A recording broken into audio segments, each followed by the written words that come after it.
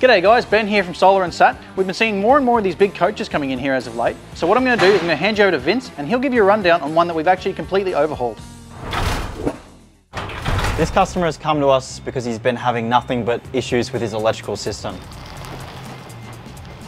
Just doing a pre-inspection. It's just a bit of a mess, but got to take that out, take that inverter out, and we'll put a big 5 kVA Victron Multiplus in there to run the bus.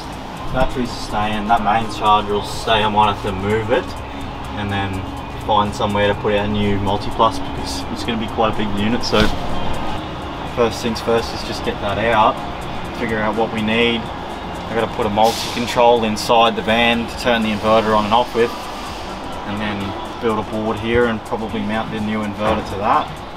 So what we've done is we've removed all of the unreliable gear that was already mounted in there. This board here, we'll be taking that out, fitting a whole new board to the back area to mount all of our new Victron components to. So we'll be putting new Victron solar regulators in, also a Victron smart shunt monitor, and also a massive Victron 5 kVA inverter charger.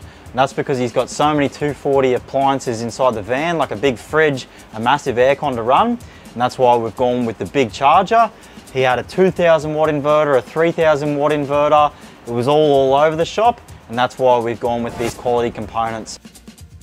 So that's another one all fixed up by Solar and Sat Bundaberg. Basically, this customer had a heap of electrical issues going on with the components he originally had installed inside the van. We've taken everything out, fitted all of our own new quality Victron products. We've got the big 12 5 kVA Victron inverter charger.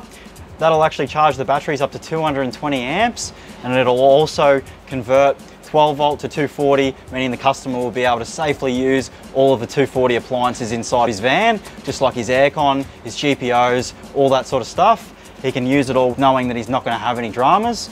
We've also put the 2 Lynx distributors in. One handles all of the battery fuses and the other handles the 2 solar regulators.